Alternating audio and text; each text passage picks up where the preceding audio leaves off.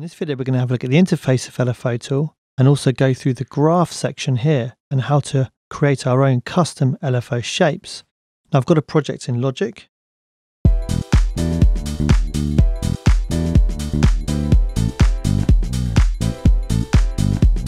I've got LFO tool actually running on some of the individual tracks, and I've also placed it on the master so we can easily hear what it's doing. At the moment, it's not doing anything because we don't have anything rooted. Okay, so let's start off looking at the interface. We'll go left to right. So in the top left-hand corner, we have the filter section. Can be switched on here.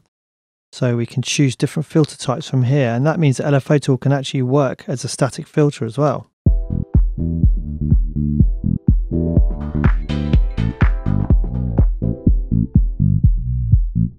Really nice sounding filter. It's got a lot of the filter types that you might recognize from Serum as well. Okay, we have a MIDI section down here. Now later on in this video series, we're going to have a look at using LFO tool as a MIDI controlled effect. And when we do that, we'll go through these parameters. The graph section is in the center here. Now this allows us to create our own custom LFO shapes, also choose from presets. We have within each instance of LFO tool, multiple LFO shapes we can use. And we can actually decide to route different LFO shapes to different parameters. Now, whenever you want to reinitialize LFO tool, you come to the presets and then initialize here. Now, down towards the bottom here, we have a few parameters that relate to our LFO shape, like the rate and swing, etc. Now we have a preset section, as I said before. Lots of different presets for LFO tool that people have programmed. Here we have the routing section. Now this allows us to use our custom LFO shape or one of the preset LFO shapes to affect cutoff, resonance, volume, pan, or one of the other filter parameters. We're going to go through that later. We also have a global depth control for the LFO. Now finally we have this little split section here. Now this allows us to assign our LFO shape to only affect parameters within a certain frequency range. For example, if we had a bass and a kick drum, we wanted to sidechain bass to the kick, then what we could do is decide to only sidechain the lower frequencies of the bass. In that case, whatever is highlighted blue here, in this case it's lower frequencies, that is where our LFO shape is going to be working. So if we had it on the volume, for example, it would only affect the volume of the lower frequencies. Obviously, if this was switched on, if we click on it, the opposite is true. So now it's only going to affect the higher frequencies. That crossover point is set using this slider here. Now, something that's very useful in LFO tool is you can actually resize the window. I wish all plugins did that. So finally, on the interface, you may notice that as I kind of rest my mouse over different parameters, this little help kind of option appears down here, which can tell you what the parameter does, which is very, very useful. Okay, so let's have a look at our graph area here and how to create your own custom LFO shapes. So at the moment, we've just got the initialized LFO shape, which looks like this. To create a point, you double click. You can then drag and move that point around. To delete that point, simply double click again on it. So if you make a point and then hold down Alt, you can actually snap that point to the grid, up or down. Now the grid is set using this snap option here. So if we put that to 16ths, it would be snapping to 16ths. So you can really create intricate shapes that way. Now, each point which isn't a horizontal or vertical line has curves that can be applied to it, and the curves are introduced by dragging on these hollow points that will appear up or down. That gives you kind of concave or convex curves.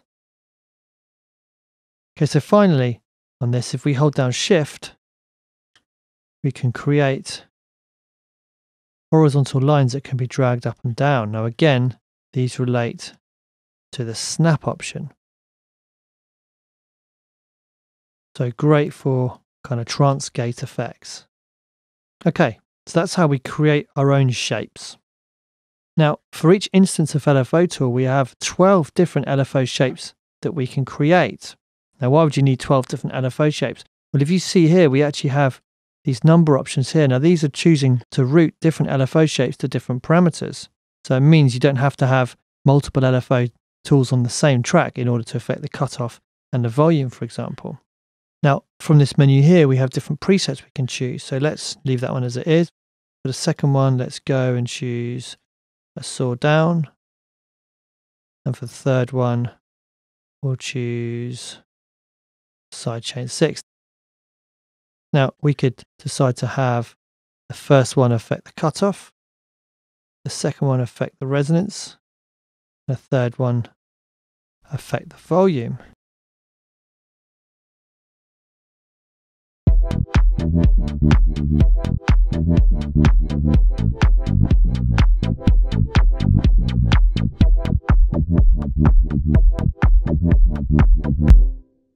Okay, let's actually be a bit more extreme with this. So what I'm going to do is I'm going to hold down Shift and I'm going to create a kind of stuttered effect like so we can really hear it.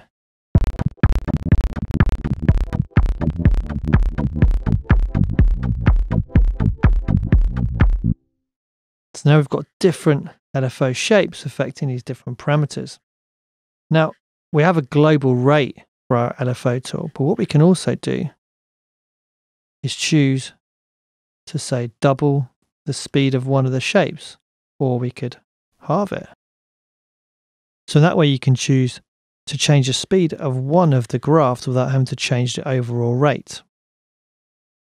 Now once we have a shape we like, we can actually copy and paste it into a different slot. And what we can also do is come here and save it. So I've made one here called test 1. Let's call this one test 2. And now we can always access this from the menu.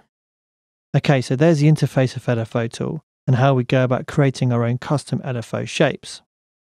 So first of all, I'm just going to route the LFO shape 1 to the filter cutoff so we can hear something. So we have a series of buttons down here first of all. This one here, the little musical note on it, allows you to use the host tempo to sync LFO tool. And when it's off, it's free. Now you may be used to seeing that on a synthesizer. When you apply the LFO to a parameter, you can choose to have it sync to the host tempo or not. Next up, we can decide whether to include triplet times in the LFO rate section. So if I just apply this as a quarter note,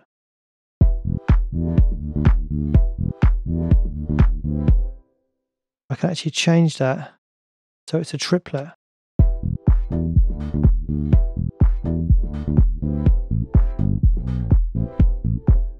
If that's off, then we don't have those triplets as an option. Similarly, I can choose to have dotted notes on or off. So at the moment they're off, and now they're on. This is a way of adding some kind of a little bit more interesting rhythm to LFO tool, rather than just having straight quarter notes or eighth notes or whatever. Okay, so we have this anchor button here. Now this determines whether LFO tool is going to be fixed by the song position. So that means that as you're playing the track, it'll always jump to the correct position in the song.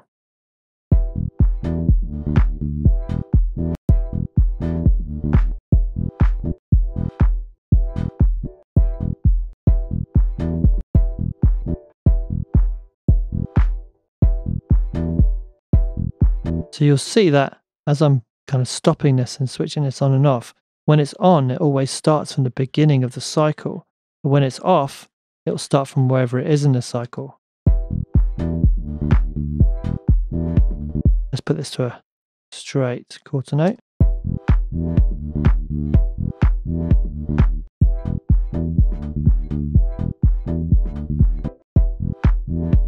So with it on, you're always going to get the same sound each and every time coming out of LFO tool. But when it's off, you'll get a different sound. Actually, sometimes you can get quite an interesting sound by having it off because it will start triggering from a different point.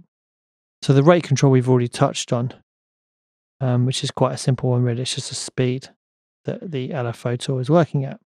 So the swing control, as the name would suggest, allows LFO tool to swing. And this allows you to add some groove into LFO tool.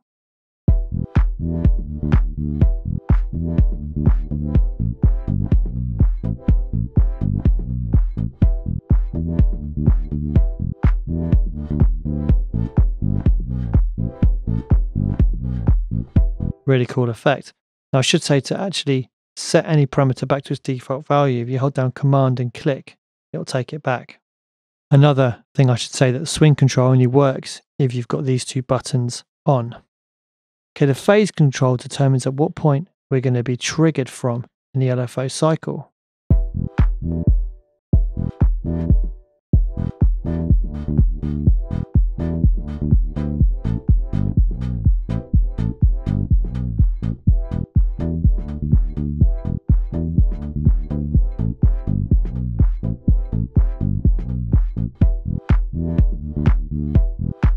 So by moving that, you do get kind of wildly different results and different kind of vibes coming from this effect.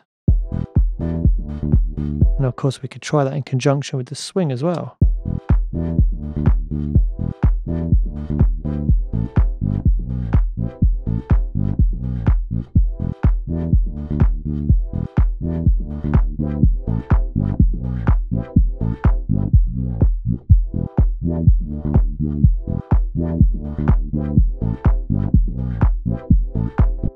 Really, really cool effect.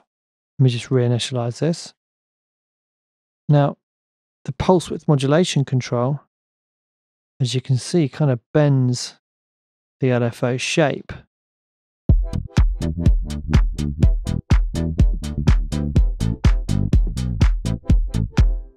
Put this back to a quarter note.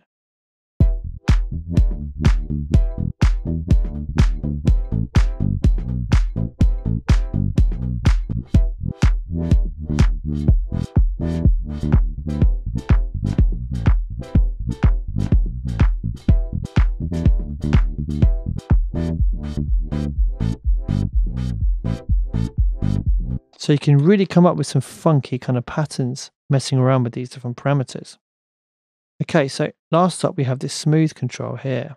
So let's just go in and make another shape like this. Will do.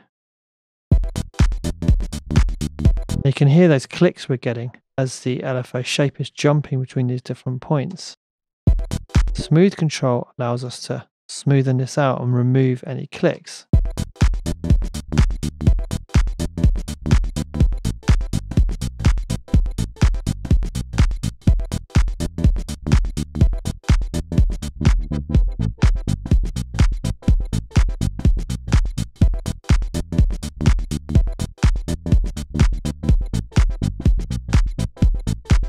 Now we've got this on a very extreme setting, but you can see that having it quite high, we start to lose any nasty clicks. A lot of the time you don't need to have it nearly as high as that if you're just using kind of a sidechain style LFO. Okay, so those are our LFO controls down here.